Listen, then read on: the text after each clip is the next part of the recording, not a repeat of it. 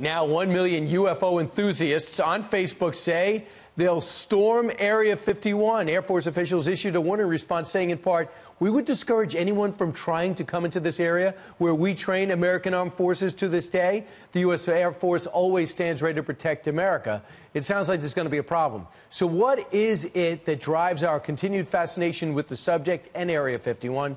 Joining us now to discuss is maybe the country's greatest expert, the author of Area 51, An Uncensored History of America's Top Secret Military Base. Annie Jacobsen joins us. Annie, when did this obsession with Area 51 begin? Decades. I mean, you know, Area 51 is the Shangri-La of conspiracy theories that involve UFOs. It's kind of this American archetype of whenever the UFO mythology comes up in our culture, all emphasis goes to Area 51. I think that's why a million people are talking about storming the place, and it certainly has the U.S. Air Force. It has the ear of the U.S. Air Force. Because a spaceship crashed there, and then we took the aliens captive to study them. Is that the problem? That's one way of thinking. You know, Area 51 is this classified military facility that sits inside a test and training range that's also classified, that is the size of essentially the state of Connecticut. So there is so much activity going on out there. Overhead espionage, countermeasures against electronic warfare, paramilitary training.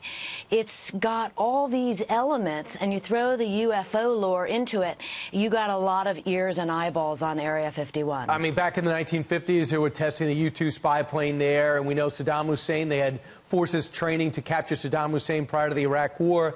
That was going on there, and it didn't help in 2017 when the Pentagon confirmed the existence of a $22 million government program to analyze anomalous aerospace threats, also known as UFOs, giving the alien-obsessed people who are about to see something else to go on, hard and fast facts. If these thousands get together and storm the area, they could be under a military attack, couldn't they? I mean, I don't know if it would even come close to that, because I can imagine, you know, that base is so jealously guarded, both in terms of media and in terms of actual physicality. I don't think the Air Force or any of the other military partners or intelligence community partners that are all working out there at Area 51 are going to let anybody anywhere near the entrance to Area 51. And lastly, when you talk about this book that you wrote and the studying that you did and research to put it out, what was the most intriguing thing that you came up with? You know, I would have to say it has a lot to do with cover stories and disinformation. That's playing out today. I'll give you a brief example. Like, a cover story would be if I said to my husband, I'm going on to get some coffee, and really I was here on Fox News. That's a cover story. You say you're doing one thing, you're really doing something else.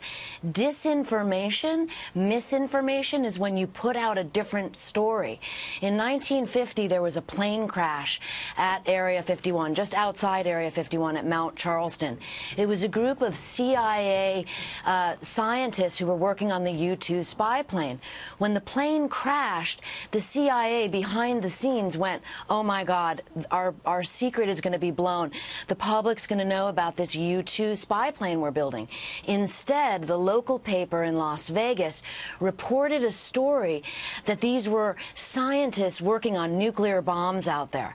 Bingo, the CIA had its own disinformation, misinformation campaign that had been created by the local newspaper. Gotcha. And I think we're seeing a little bit of that today. Absolutely, and we'll see what happens. I think people should wise up and understand it's an active military base. It's not a game. Thanks so much. I appreciate it, Annie Jacobsen. Thank you.